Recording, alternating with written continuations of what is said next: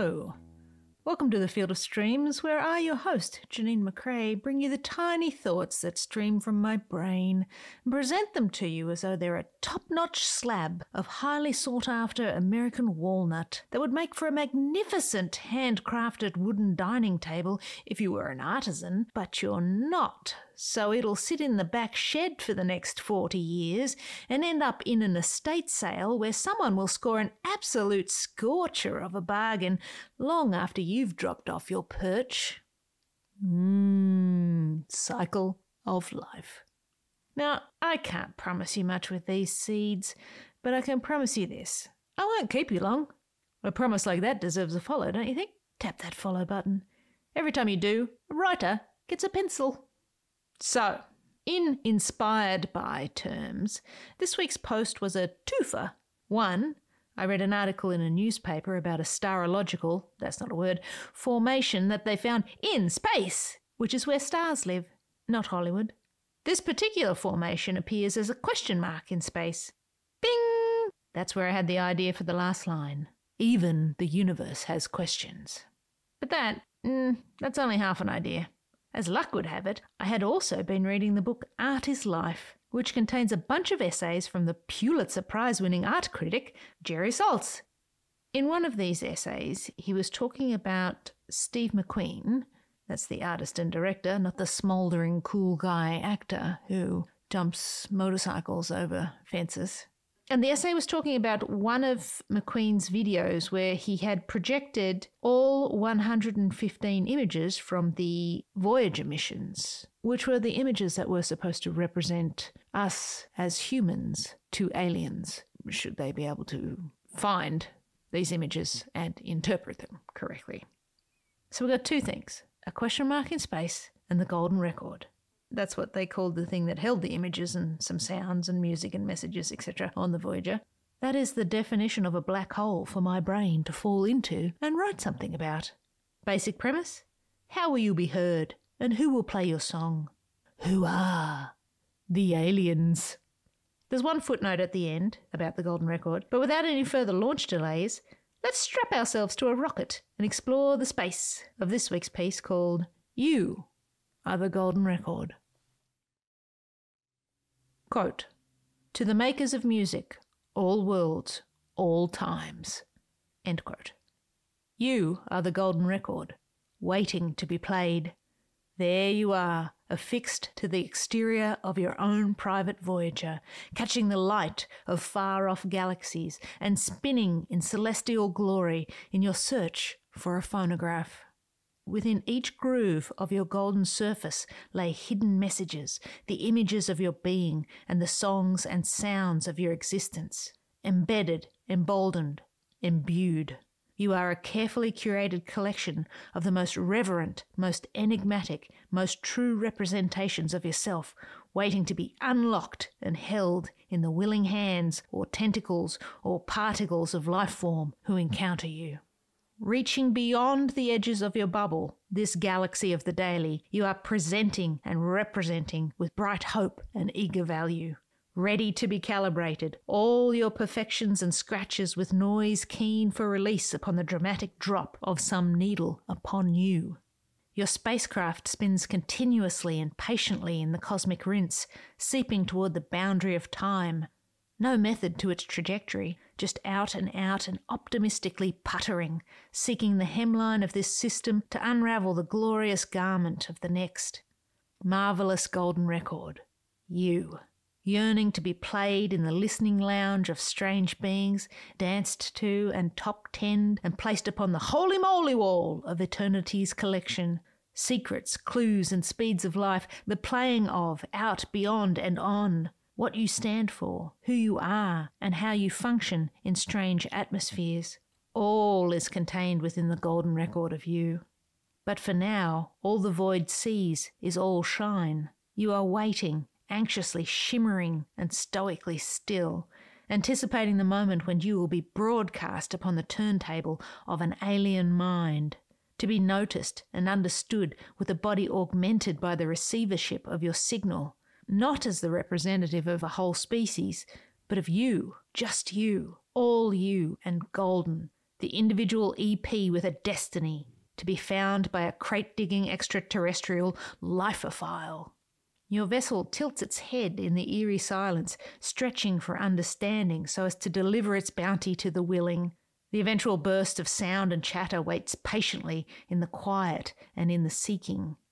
You float by on a moonbeam, a golden record on a celestial trek. The instructions etched on your cover have been carved by thought, a simple fistful of lines and marks pointing to the "I am here, come find me" moment. They are a test to stump the wrong but enlighten the correct. Will the aliens who find you crack your code? Do decoder rings exist in the next system over? Do they have the keys to your door to crack it open and see your true height and dimensions and the scale of your imagination as it relates to time? Are your secret messages destined to ever be read? You hear your own heart beating at the centre of your disc. You are a pulsar. You are a star. You are the golden record waiting to be played. On and on the voyage continues, spinning before you are spun through the dark and dust, through the light and life, and on to find your perfect platter. You are on a mission to have your enclosed stylus placed upon the message of you, hoping you will be received with inquisitive love and that your alien discoverer will guess the correct RPMs to play your song at your chosen speed, that your alien will feel your true groove. What will they hear when they first drop that needle? What will they see? Will your intent be known in the instant of a crackle? Will they unravel the mystery of your diversity of thought, of your life, of your culture in that moment? Or will you be crushingly misunderstood, one cosmic miscommunication played out in the expanse of the heavens?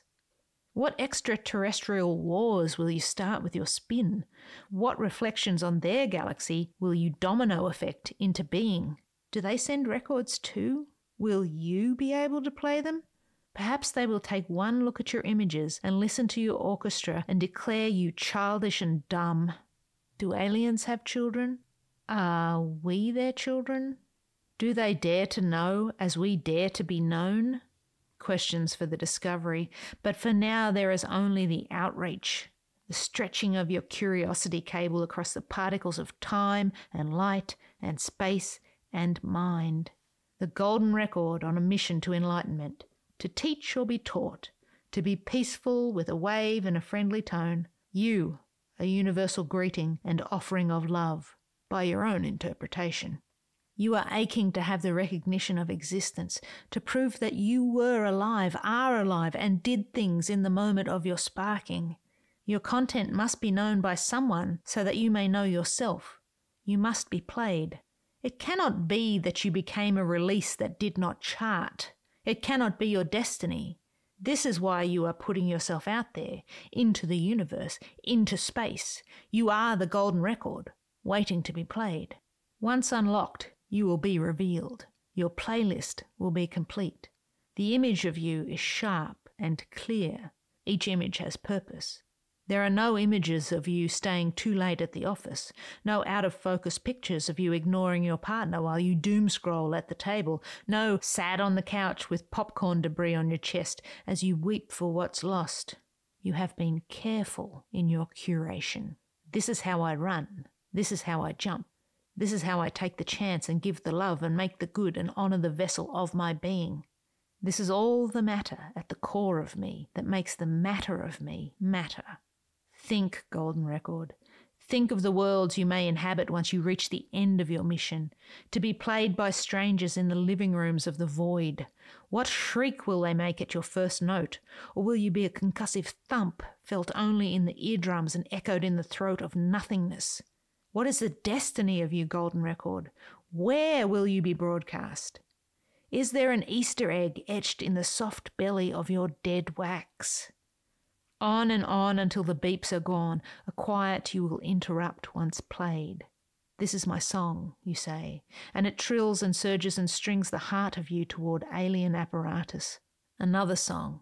It is louder and more frantic and races toward a crescendo. Now, sounds of life, your life. Here is your whale sound, your heart when it is happy, your heart when you are running, your heart when you are sleeping. And this, your heart held gently in the heart of another. It trembles at the treble. More and louder and with added bass. This is what you sound like when you're hungry. This is thinking, who you are and were and will be, your desire, your ambition, your hope. Life, making noise. Listen, alien, listen. This is me. But who are you really, Golden Record? Did you think this through? How did you settle upon those 115 images embedded in your grooves? Who decided on the runtime in the presence of the unknown? Can you really be summed up by any measure of time? What is your opening gambit, your greeting? What is your stratosphere, your atmosphere, the outer limits of your truth? You are projecting your expectation and taste upon the nothingness and hoping it finds something to believe in, but will the aliens understand? The quiet stretches on before the dumb realization strikes the shell of your vessel. You blink in slow fascination at this revelation, a eureka moment in the bathtub of space. The edge of this system, Golden Record, is the end of this sentence. You, Golden Record, are the alien you have been searching for. Blow the dust off your own stylus, wipe your surface with an anti-static cloth, drop the needle and listen for your message. Listen up and play yourself. Will you learn or teach? Which way will your volume go? Is your sound bright and alive? You are your own decoder ring to the secret sound of you. You will not find your answers or your voice in seeking validation from other galaxies. The sounds you seek are right here on Earth. Do not ask the universe, Golden Record, for even it has questions. And there you have it, today's episode. A small note about the quote at the start. To the makers of music, all worlds, all times. This was written by Carl Sagan's friend Timothy Ferris. It was etched on the record, but the compliance officer at NASA rejected the first test pressing because the inscription was not included on the original specs. So they almost took it off. Sagan had to appeal to NASA admins to keep it, arguing that the inscription would be the sole example of human handwriting aboard the vessel. He won. They got a waiver permitting the record to fly with those 9 words on the Golden Record, and the rest, as they say, is history. Or is it really the future, because it's still heading out there into the unknown? Space.